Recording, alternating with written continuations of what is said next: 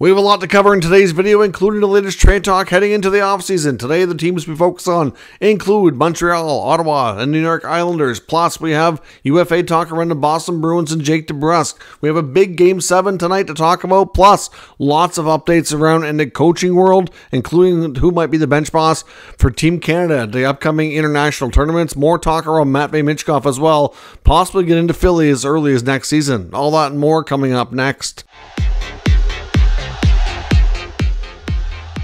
So welcome back to another video here at Top Shelf Hockey. As I mentioned, we have a huge Game 7 tonight, our only one in the second round between the Edmonton Oilers and the Vancouver Canucks. So tonight will be Game 7 from Vancouver. The Canucks do have home ice advantage, but unfortunately they are going to be without Brock Boeser, as we discussed yesterday. He was discovered to have a blood clotting issue, which will keep him out for the remainder of the playoffs. I mean, it's hard to give an exact timeline on recovery. Thankfully, it is not life-threatening. It was first discovered, I guess, in his legs, but the belief is, if you look at like Freddie Anderson in Carolina, he had a similar type issue this year, and he was out for 4 months. We've had people in this sport having issues with blood clots going way back, even 10, 15, 20 years ago. Not a new thing at all, because of the type of profession, having a lot of block shots, like your veins can be altered by, when the puck smacks you really hard. Got to keep in mind they sit for long periods of time when they're traveling. Dehydration can play a role. There's lots of things, and hockey players are unfortunately more prone to it than a lot of other types of athletes. It's just the nature of the job, nature of the lifestyle. Like I said, it's been a long time coming. I know it was like Steven Stamkos, I think it was back in 2016, was one of the more prominent names out there dealing with this. I believe Vasilevsky had an issue with it too a long time ago. Thankfully, all these players were able to overcome it, return to their careers. Not everybody can say that. There's a few that had impacted them longer term, but generally speaking, odds of recovery are good. So let's hope for Boeser's sake that even though he may miss, he's going to miss Game 7. He likely misses the rest of these playoffs, even if they win tonight and carry on. But hopefully by next season, he's ready to return and can get his career back on track. Because after a lot of personal and professional struggles, he had one heck of a year in the regular season and in the playoffs, and it's going to be a huge loss for them. Rick Tocchet did make a joke that Thatcher Demko was starting tonight, but that is not the case. He just wanted to get that out of the way and kind of make light here with the reporters earlier today, but no Demko. They'll back with Shilovs. Podkolzin's coming out tonight. Mikheyev and Lafferty are back into the lineup. At this point, I don't have any news to suggest the Oilers will be going with a different lineup. So we'll see what they do. It's going to be an exciting game. I suspect it's probably going to be close, but the last game was the Oilers' best game, and I wouldn't call it a blowout, but it was close, and it was the Canucks' worst game of the series. So, based on trends and based on how the last game went, I would give the edge to Edmonton. Based on how Vancouver has played on home ice, and they can get the matchups they like better to contain McDavid, Draisaitl, the Canucks have an edge that way. So it's really difficult to say how this is going to go. I just hope that it's a fun, exciting game. A closer game would be more entertaining, but may the best team win, and good luck with the Dallas Stars in the next round. It's not going to be an easy opponent, but you got to get through the one you're in now before you can even start thinking about Dallas and being in the Final Four. So we'll see. It should be a fun game tonight. As I mentioned, lots of updates today in the world of coaching. Lots of mostly rumors, not a whole lot confirmed, but lots of chatter going on. I know when it comes to Team Canada, we already got some word yesterday from Team USA. Team Canada for their coaching bench boss jobs for the upcoming international tournaments of the Four Nation Face-Off and the 2026 Olympics. Not confirmed. They have not made an announcement here as of yet, but according to Elliot Friedman, the two names to watch that are, and he said they might get one each. Right now, there's a belief that they may go with a different head coach for each event, just to give more different guys a chance to do it. But John Cooper of Tampa and Rod Brindamore of Carolina rumored to be the main two guys they're looking at. So we'll see. There's lots of great coaches around, many of which are Canadian. Even the ones that play or coach a lot of the top American teams are Canadian as well. So they won't have any shortage of guys to pick from. That is for certain, but it'd be great to see either of those guys get opportunities coming up. So good choices all around. Some other news as well. In Ottawa, there's belief, according to Jeff Merrick, that Jay McKee, of course, former NHL player, former OHL head coach, may be making the jump to join the Senators organization, but might be the head coach of Belleville, is what he's heard. But at the same time, current head coach David Bell is still there. He's not been relieved, and they had a good season. They made the playoffs for the first time in a while, got to the second round. And especially considering the amount of players they had called up to the Sens because of injuries and the fact that they were out of the playoffs late in the year, like, I thought he did really well. So wouldn't really be all that fair to move on from him. If he does get replaced, I certainly hope for his sake that he can find other employment. So we'll see. Or maybe Jay McKee ends up being an assistant coach at the NHL level. I wouldn't rule that out either. Because we also don't know if John Gruden will have any type of role with this team either. Of course, he's still technically with the Toronto Marlies. Obviously, he's not going to be the head coach. They've named him, but obviously there's been some speculation he could join the staff in a different capacity. So we will see. According to Elliot Friedman, there's some talk in San Jose for their empty job right now that Jeff Blashill's getting consideration, the former Red Wings bench boss, currently with the Lightning as an assistant, that he's getting consideration there. Marco Sturm, of course, currently working in the American Hockey League team for the Los Angeles Kings, and there's belief that Marco Sturm could possibly join the LA Kings as an assistant coach at the NHL level if he doesn't get the San Jose job. And Jeremy Colleton, there's been some talk about him. I know the Vancouver media, Rick Dhaliwal, had some reports saying that there was some belief that the AHL coach in Abbotsford for the Canucks, Jeremy Colleton, might not be returning. And they were looking for confirmation of that or trying to get some more information, and the Canucks were not speaking on it, and there hasn't really been any more talk about it. But I think the rumor has it now is that because he's weighing out options that he might have to go to the NHL again after coaching the Chicago Blackhawks a few years ago, and he's maybe not sure what he's going to do. So if Colleton goes to San Jose, that'll definitely create an opening. Maybe he gets an NHL assistant coaching job. Too hard to say, but I think that's what's going on with Colleton and Abbotsford, and why there's been some speculation there. The Seattle job is believed to be between three guys, which is Dan Bilesma, who's been doing a great job at the AHL level with their team in Coachella Valley. Todd McClellan's interviewed there. Of course, longtime experienced NHL coach, and Jay Leach as well. In LA right now, Friedman expects that the most likely outcome is for interim head coach Jim Hiller to be named a full-time permanent coach and have the interim tag removed. I know just before I started recording, Kevin Weeks, who likes to post a lot of teasers online when news is coming, posted one of his, he'll either post a video or a picture with like the googly eyes saying, makes you think something's coming, right? And it was just a picture of like Hollywood. So I don't know if that, my guess was there must be some Kings related news, but we'll see. The most likely news would be that they're going to confirm Hiller get the interim tag removed unless they surprise us and go in a new direction. It's believed as well after he brought in DJ Smith, the former head coach of the Ottawa Senators, late in the season, after he became the interim coach to help as an assistant, work with the D-Corps. It's believed that there's a team option right now for DJ. They're weighing that out. If they bring back Hiller, the belief is that he's going to want DJ to remain with them there, and that's a possibility. However, we also learned, because there was some talk before he got hired in Toronto, that Craig Berube, wherever he ended up, that there was a possibility that he bring a recent former NHL head coach with them as an assistant. We never really knew who that was. There's some NHL insiders that had that out there, and it's believed, according to Dave Pagnotta, that DJ Smith is that guy. So it is possible that DJ Smith returns to the Toronto Maple Leafs as an assistant with Berube. That's not confirmed yet. He very well could end up in LA. If LA, like I said, removes the interim tag off Hiller, it's believed that they'll exercise the team option for his contract in LA and he'll remain there. But he wasn't sure. So I guess, looking at things, of course, DJ Smith was a former assistant coach with the Leafs before he got the head coaching job in Ottawa.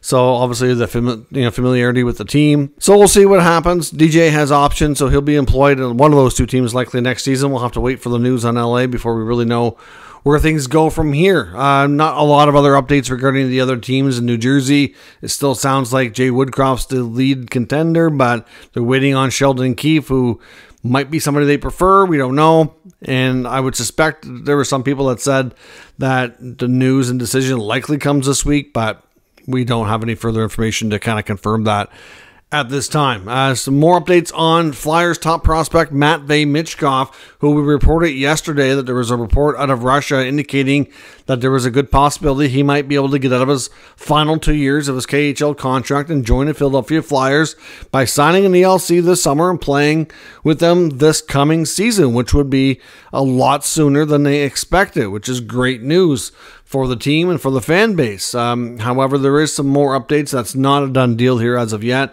Things like sound like they're still being worked on behind the scenes.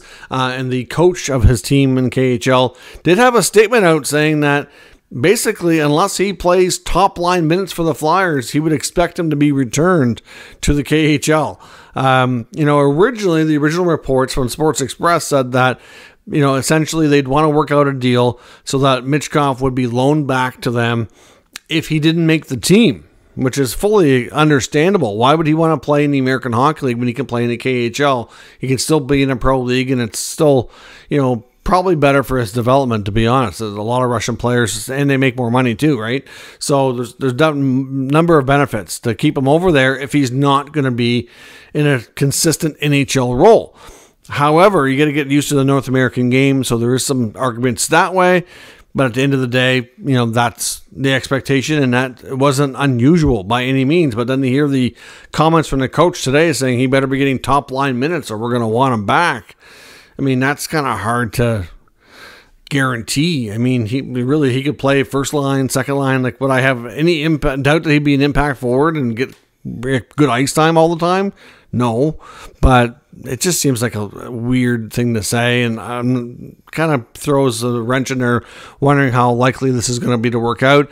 Basically, it sounds like they're going to have to bribe or pay off the KHL team to break the contract, and the belief is it's around $400,000. The Flyers can't pay that. They can only give him his new contract. So I don't know how this is all going to work. I believe maybe Michkov can pay him out of his contract or something. I don't know, because I really don't know what he's getting paid over there. So it's a little bit more complicated than a lot of transactions. So we'll have to stay tuned here. There still sounds like there's a lot of optimism that's going to get done, and he's going to go to the NHL for next year.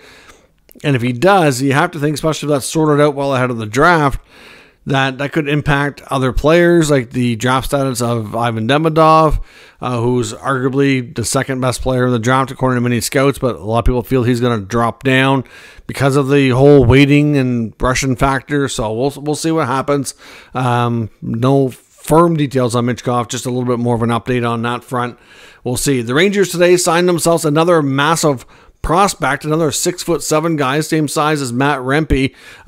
So they could have themselves a pretty big team here if these guys continue to be NHL regular players down the road. But 2023 6th-round pick Dylan Bobreck gets his 3-year entry-level contract, having a good season with the OHL's Oshawa Generals. So certainly another massive prospect there. The Rangers have found themselves some really big prospects. Rempe's worked out pretty good so far.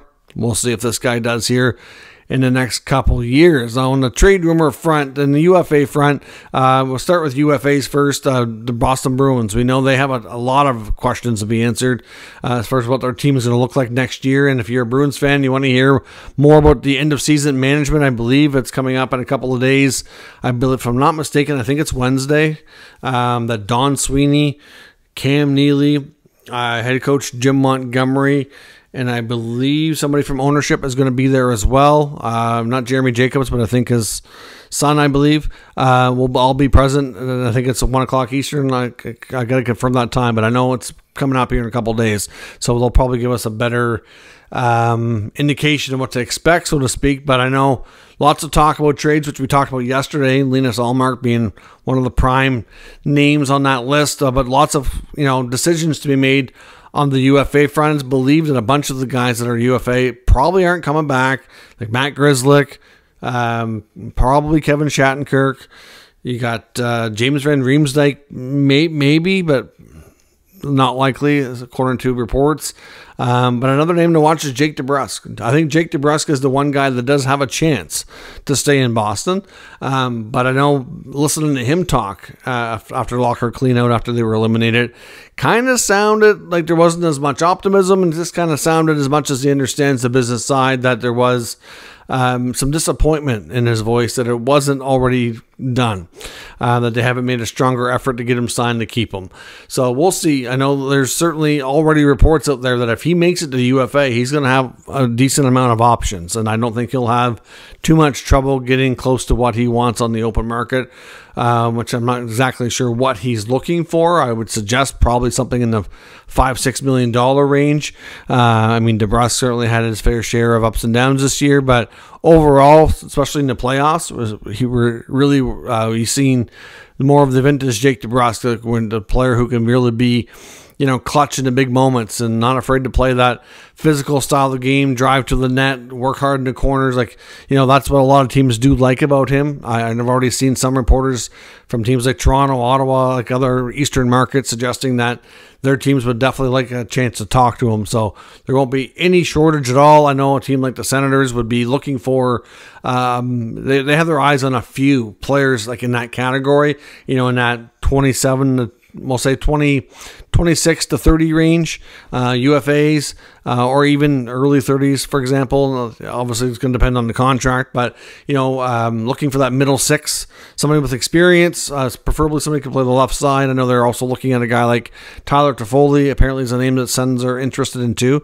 But Debrusk would be almost a better fit in a way, because he plays the left side, like he's left shot, which is something they could use. A bit younger as well, would fit in well with the group. Not much difference in age than, Brady Tkachuk, Drake Batherson, and, Norris and, Timmy Stützle and all those core members. So we'll see what happens. I wouldn't rule out some of the Western teams as well. We'll see, but Debrusk is going to have options for sure. And at this point, far from a given that he stays with the Boston Bruins, unless they get him to what he's looking for. I know in the New York Islanders, there's reports from Dave Pagnotta as well, indicating that Jean-Gabriel Pageau's name is certainly out there as a player they'd like to find a new home for. And there's even some talk about Captain Anders Lee, according to Pagnotta. Mainly, didn't have the greatest season, really. And as much as they obviously like him as a leader and and all that, we know the loyalty of Lou sometimes can get in the way of moving on from veteran players. But Pagnotta's put Lee's name as possibly being out there a bit. Now, most of the Islanders vets, a lot of them have a form of a no-trade clause, so it's not going to be the easiest thing to do. Trading players when they're having a down season, making $6-7 million. Also, not the easiest thing to do in the case of Pageau. I think he's making $5, but not easy. They don't have a ton of term. Looking at a couple of years, but still, it's not the easiest thing. I think in the Islanders' sake, you could see a little bit more turnover as well. Brock Nelson, Kyle Palmieri. There's not a lot of term on some of these guys. A lot of the veterans are down to 1 to 2 years, and they definitely need to get younger. They definitely need to get faster. But at the same time, they need to make sure that they get more skilled and more offensive. And right now, some of these guys that we're talking about do pitch in on the offense. Like Brock Nelson's the 30-goal guy. Anders Lee, when he was in his younger years, I thought he was going to be a consistent 40-goal guy, and he hasn't been that in a long time. Even 30 is not something you normally see. 20 is usually a given, but it's I don't know. To me, Lee is not as big of a problem as some of the other players. I think they like his leadership, and obviously they've had a lot of consistency in that case. I mean, he's taken over the C after Tavares left and been a consistent player for them. So we'll see. The Islanders definitely need to move out some of their veterans, but Pageau name, not surprising to hear him out there at all on the market. But it was a little surprising to hear Anders Lee, but at the same time, it couldn't be the worst thing in the world to shake things up if they can move out a veteran contract and bring in some younger players who can hopefully help them further into the future, because they do need to do that. And it can be tough sometimes when you have that loyalty and that, connection and, to some of these players have been there a long time. But that's when you got to separate business and personal, and that can be challenging, I'm sure. Now in Montreal, lots to talk about Montreal and Dave Pagnona's latest report as well. It seems like from what he's talking to other teams that the Habs are out there when they're talking on the trade market, that they're not really looking at the center ice position. Of course, they have a few centers in their roster here now, obviously with the possibility of Kirby Dach and Alex Newhook maybe being long-term centers. One of them or both, at least one, could move to the wing on a more full-time basis. I know Dach was experimenting on the wing a bit before he had an early season injury and lost his season this year, but at the end of the day, it's believed right now going into next year they'd like to see if Kirby Dach can be that number 2 center. Newhook will either move to the wing or be the number 3 center.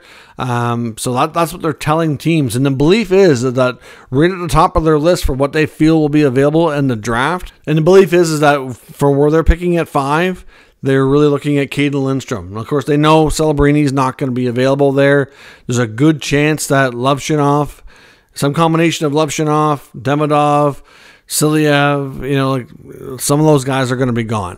There's a good chance that Lindstrom is available, not a given. I don't think he'll go top 3, but he could go at 4 to Columbus. So we'll see. But if with what they already have in their system and they can get him in the draft, would explain why they're not out there looking actively at centerman.